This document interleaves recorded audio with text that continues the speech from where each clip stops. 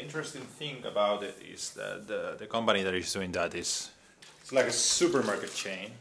These sort of changes make more sense somehow if they just get used by more people. Do you know what ingredients you're using? No, not actually. You're just trusting the supermarket?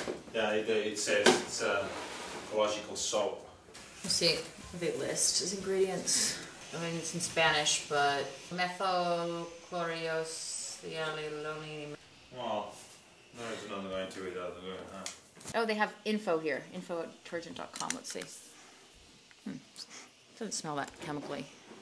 Info@detergent.com. Barcode. Basically, you put in the barcode and it like tells you it lists all the ingredients. Does it work? Yeah. The problem is then you have to know what these ingredients are, like ethanol, alcohol, sodium lauryl sulfate, which actually is a sulfactant, which can be a bit of an irritant, but it's what 7th generation and the major labels, the green labels in the US use. And then there's this methylchloro, this long thing. I think I have to look that up.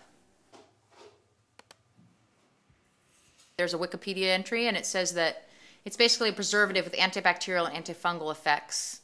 But it says it used to be in cosmetics and it's kind of been removed from that because it can be like an allergen in high doses and stuff, but that's different. But it basically says that the International Agency for Research on Cancer does not list methylchloro as a known probable or possible human carcinogen. So it's basically just like it couldn't be an allergen.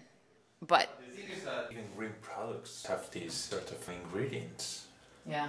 You have to look for in the internet or whatever. Before the internet, it was not even possible to do that because only scientists working for companies would have access to the whole study and knowledge to decipher what studies were because there was no big Wikipedia. I wonder if it makes more sense to make your own soap.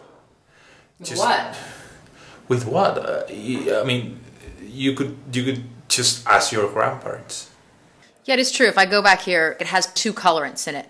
Take out all this stuff and the preservation of the product. Take out all this stuff and make something fresh that can clean your house. Yeah. At least it was cheap. It was only like $1.50 or €1.50 compared to the other one. There's other stuff that was double the price.